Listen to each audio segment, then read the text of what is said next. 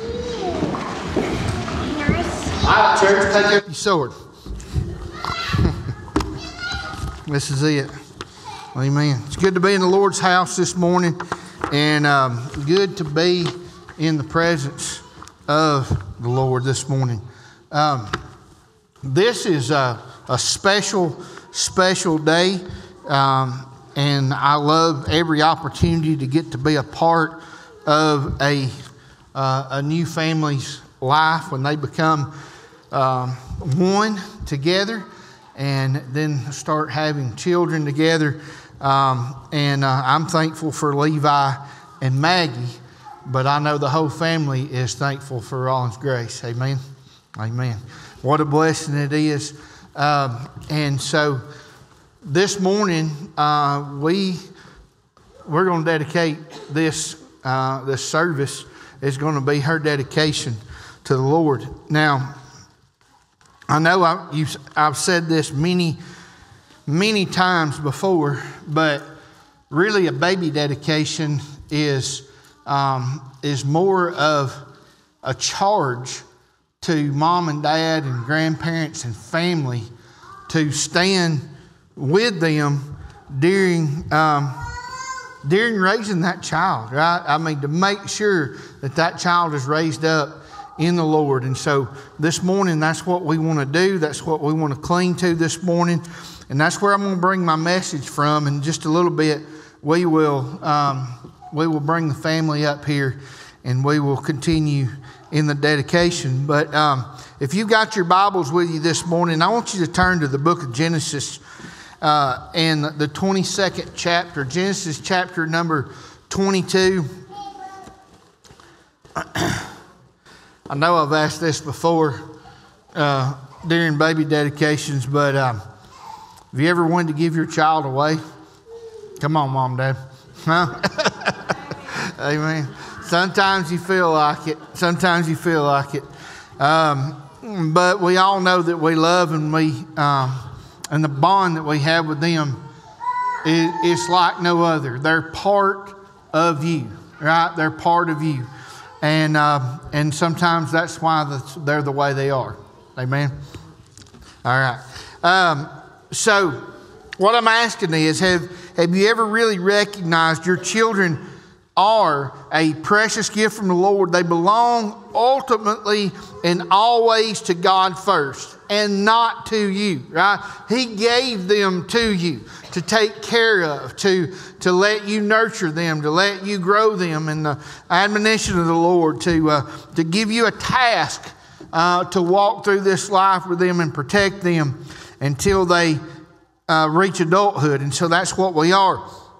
There's a lot of biblical examples that the Bible gives us of parents in the Bible who brought their children to God and then gave them back to Him. There's the classic example of Hannah bringing her son Samuel, the son of whom she had prayed for, presenting him to God and handing Samuel over to Eli the priest in 1 Samuel chapter 1, verse 27-28.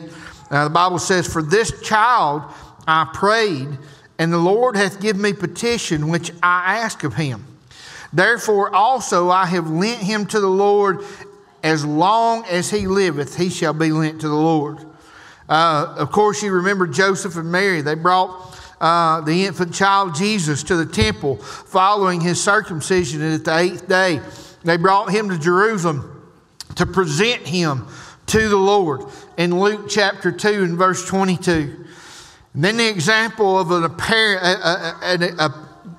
parent surrendering his child to God, and that's what I want us to read about and focus about today, is that of Abraham offering Isaac up on Mount Moriah in Genesis chapter 22. So let's see what God would have to say to us today about giving your children back to God. Look at chapter 22 of the book of Genesis and in verse 1.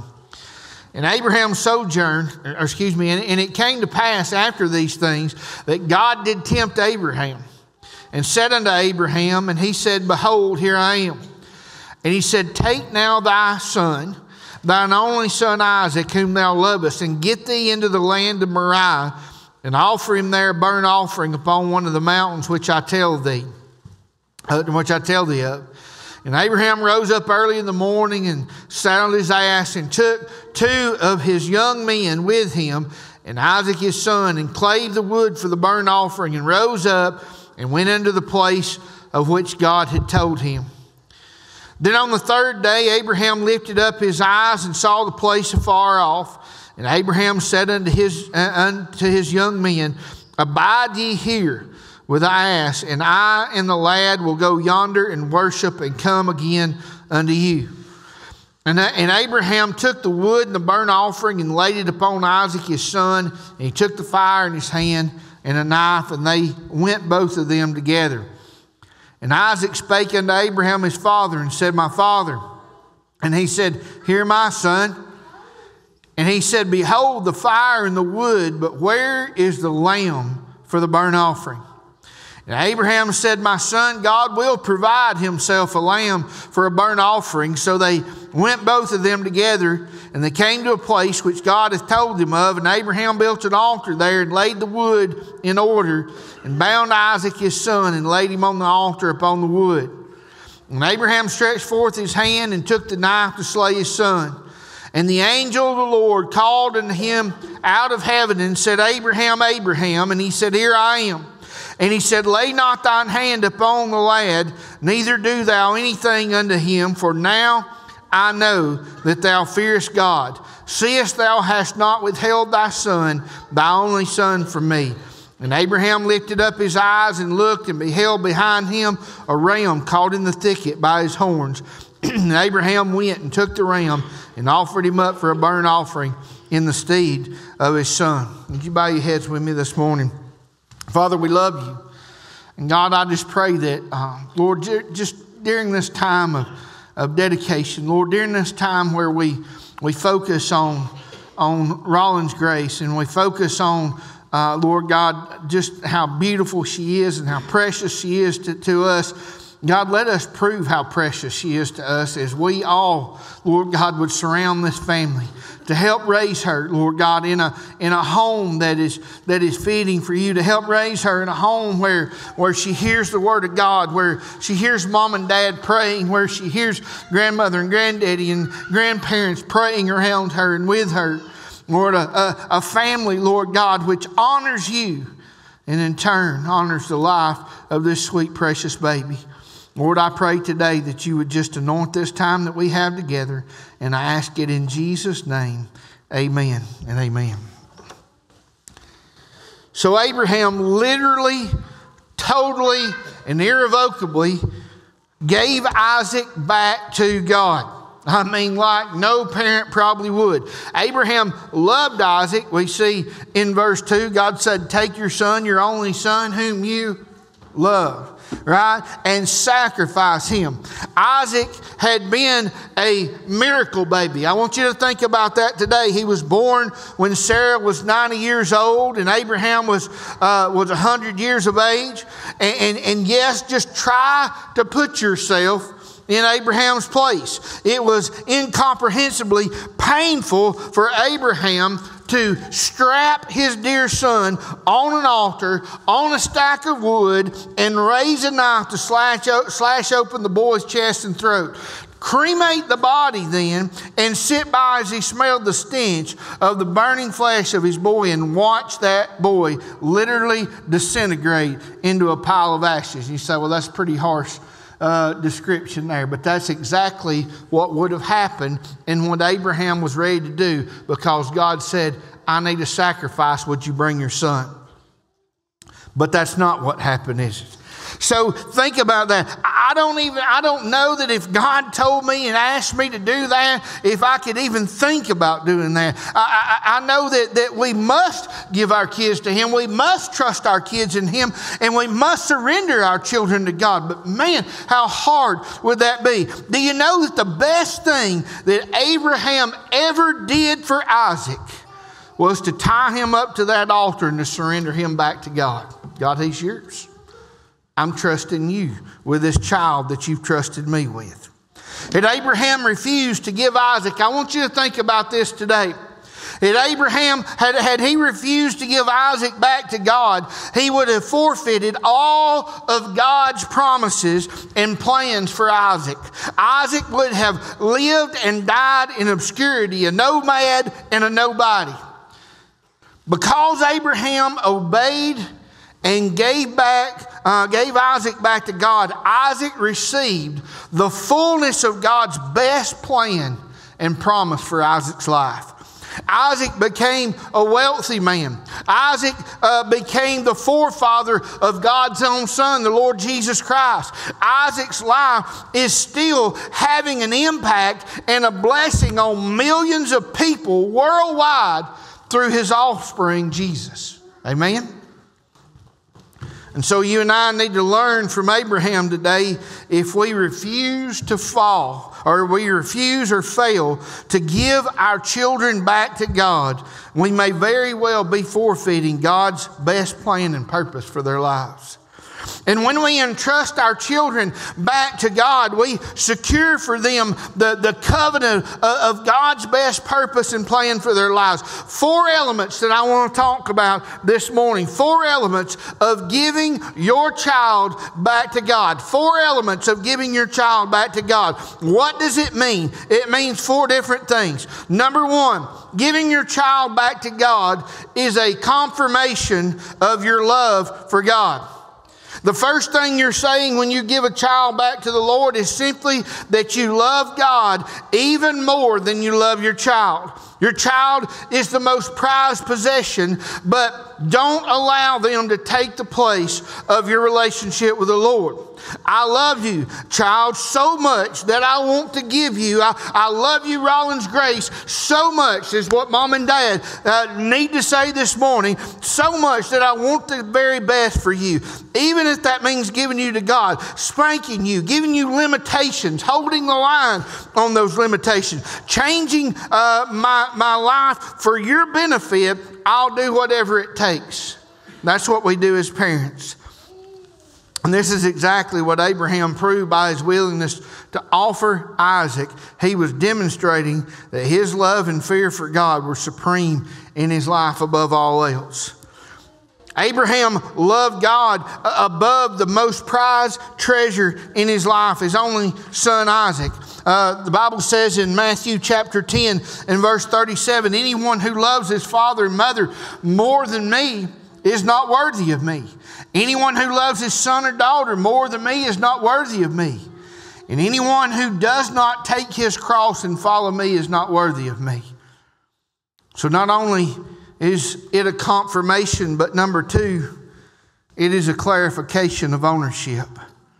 When you give your child back to God, you are openly declaring that this child is a gift from God. This child does not really belong to you. This child belongs to God. Was this not what had to be on Abraham's mind? It's the only way that he could trust in the fact of what was going on there.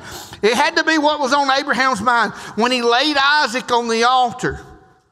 Was he not saying, Lord, this young man belongs to you, not me? He was saying, you do with him as you please. He is yours. Psalms 127 and verse 3, lo, children are a heritage of the Lord, and the fruit of the womb is his reward. Children are a gift from God. Well, let me tell you something, friend, this morning, just a little side note here. God did not authorize the states to raise your children. Amen. God did not authorize the state to raise your children. And God did not authorize daycare centers to raise your kids. God did not authorize even the church to raise your kids and pour over them the Word of God. But God authorized mamas and daddies to raise their children up in a godly home that would be a conduit to follow Jesus Christ all the days of their life. It would be a conduit so that they might be introduced to the Savior Jesus and accept Him for themselves at some point in time in their life. So not only is there confirmation, not only is there clarification, but number 3, giving your children to God is a commitment. It's a commitment to raise your children God's way. Ephesians chapter 6 and verse 4 says, we are to bring our children up in the nurture and the admonition of the Lord. I want to tell you something this morning. To give your child to God is not just a ceremony, but it is a commitment that you're making today. It is a commitment that you are going to do these things. Number one, be a godly parent. Parent dedication requires getting right with God. Amen. Teach this child of Christ. They'll need to be saved. Keep this child in church, not on a bus but with you. Love this child, even if loving them means disciplining them, letting God discipline you. Praying for this child, training this child, staying married for this child. There's other reasons to do that, but that's one good one. Make your home a holy place. Put away worldliness and live a righteous life. I think some people see a baby dedication as some magical ceremony where, this miraculous thing happens. But let me tell you, this little ceremony means nothing. It means zero if you're not willing to make a sincere, lifelong commitment to raise your child God's way. I like what Joshua told the children of Israel as they settled into their new home in the Promised Land in chapter 24 and verse 14. Now therefore fear the Lord, and serve Him in sincerity and in truth, and put away the gods which your fathers served, and serve ye the Lord. And if it seem evil unto you to serve the Lord, choose you this day whom you will serve. But as for me and my house, we will serve the Lord. I want my family to turn out right. Amen. I want my family to turn out right. And so as a parent, I'm going to start at the beginning to lead them in the right way. Now that's the kind of commitment God is looking for in all of you parents today. So not only is it a confirmation, not only is it a clarification, not only is it a commitment, but number 4, give your children to God as a claiming of God's plan and purpose for that child's life. Isaac inherited God's blessings, protection, and promises because his dad Abraham gave him back to God. Genesis chapter 22 goes on in verse number 15, and it says, and the angel of the Lord called unto Abraham out of heaven and say a second time and said, by myself have I sworn, saith the Lord, for because thou hast done this thing, and hast not withheld thy son, thy only son, that in blessing I will bless thee, and multiplying I will multiply thee. Thy seed is the stars of the heaven, as the sand is upon the seashore, and thy seed shall possess the gate of his enemies, and in thy seed shall all the nations of the earth be blessed, because thou hast obeyed my voice. Because thou hast obeyed my voice. Parents, do you see what difference it makes in the life of everybody around you by raising your child in a godly home? Amen? Amen. It made the difference. It made all the difference in the world. Your children are blessed by your obedience to God and cursed by your disobedience to God. They have a free will, but you stack the odds. I want you to listen to me right now.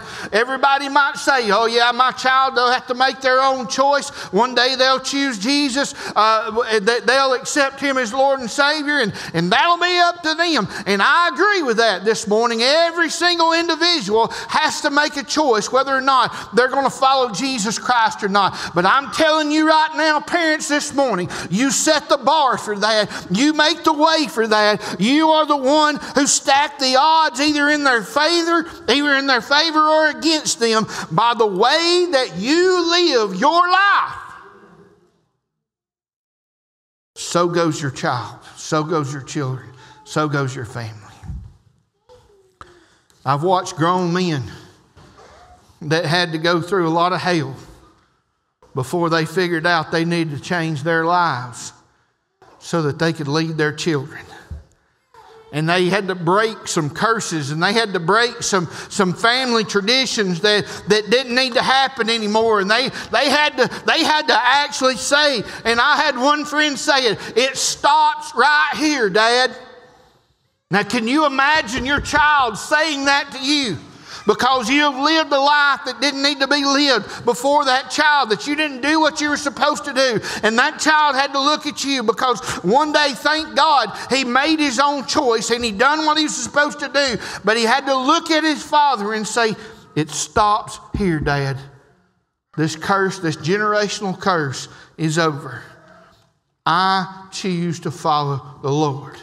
If you think that it does not make a difference in your children's life, the way that you live and the way that you raise them, I'm telling you that I promise you that it does. As you obey God with your life and you give that child back to God, you are posturing that child to receive God's very best for his or her life. Proverbs 22 and verse 6 says, train up a child in the way he should go, and when he's old, he shall not depart from it. So this is what it means to give your child back to God. It's a confirmation of your supreme love for Jesus Christ. It's a clarification of ownership. God owns that child. It is a commitment to raise that child under the lordship of Jesus Christ. And number 4, it is a claiming of God's best plan and promises for that child's life. This is exactly what transpired when Abraham took Isaac up on Mount Moriah and laid him on that altar and raised up that knife and said, Lord, whatever it is you want me to do, I'm going to trust you. Abraham was confirming his love and fear for Jehovah. Abraham was clarifying that Isaac really belonged to God. Abraham was completely committing to be a godly parent, and Abraham was claiming God's plans and promises for Isaac's life. And because he done what he done, man, we are here and blessed today to get to worship the Lord Jesus Christ. There's not a person in here this morning who doesn't have an influence on somebody else in their life. Whether you have children or you don't. The way that you live around the people that you say that you love makes a difference and makes an impact in their lives. Amen. Here's what I want to do this morning. I want you, church, to stand to your feet. I want Maggie, you and your family, grandparents, brothers, sisters, whoever wants to come up. I want y'all to come up, and I want you to line up in the front. Don't forget Rollins Grace, please, this morning.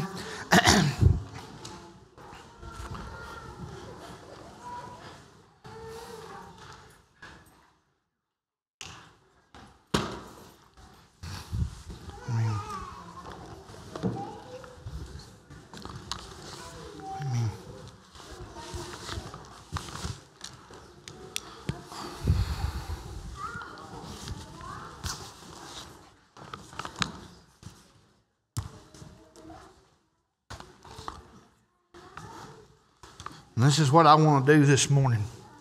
Come on up here, Granny.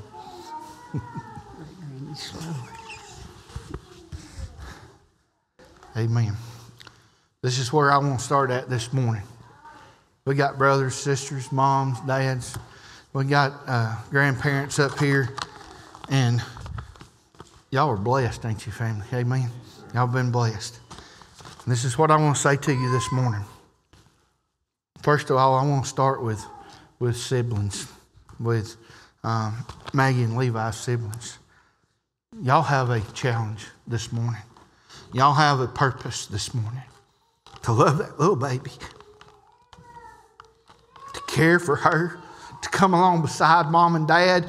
And to be the godly influence that she needs in her life. And so I want to challenge you this morning and ask you this morning, are you willing to be that godly influence in this child's life? Would you say amen? Amen. Amen. And I want to talk this morning to the grandparents this morning and the great-grandparents this morning. you have a responsibility not only to love that child, not only to spoil that child, because I know that's exactly what you're going to do, but you have a responsibility this morning to the Lord to say, you know what I'm going to do? I'm going to be the influence, the godly influence, as granddaddy, his grandmother, his nanny, whatever y'all are called this morning.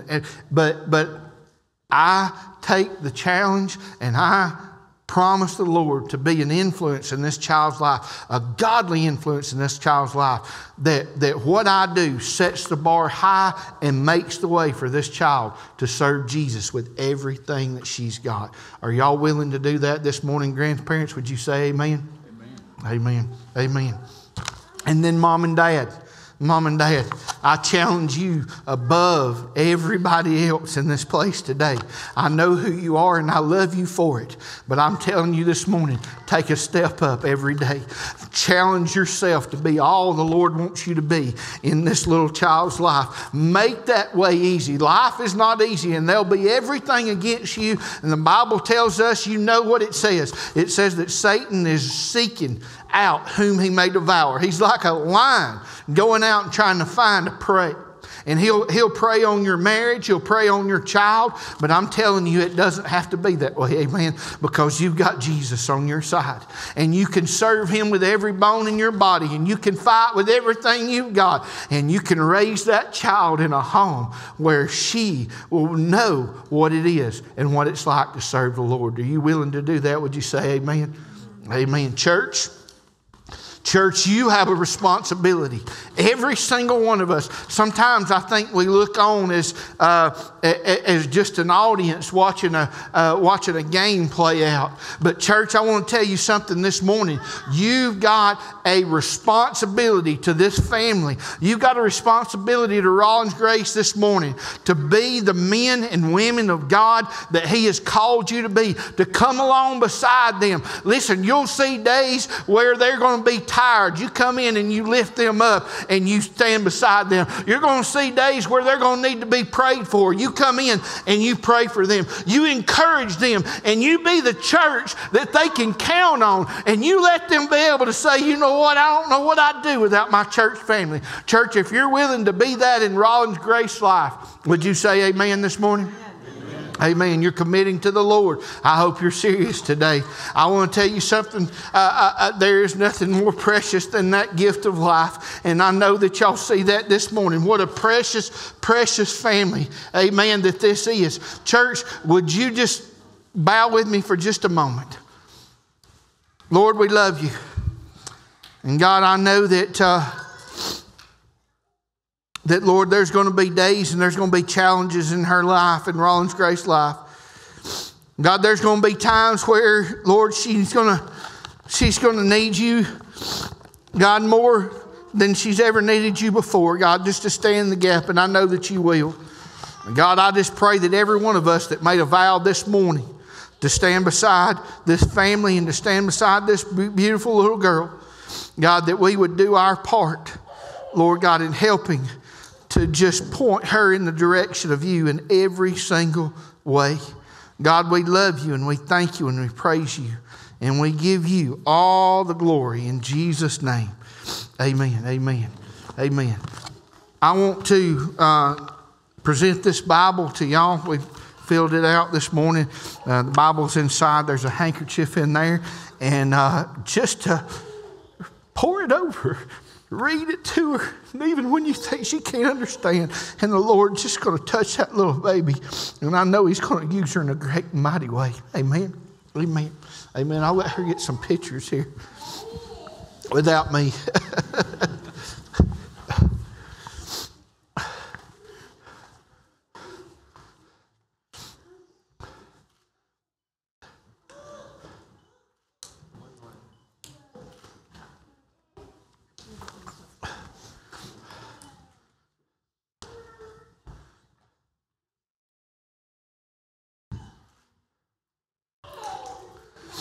Here's what we're going to do. Here's how we're going to close this morning. We are going to sing a verse of Amazing Grace. I remember Nicole saying she could feel the kids moving in her belly when we'd sing at church. singing hymns to the Lord and lifting His name up. So this is what I want to do. I want to sing one verse of Amazing Grace.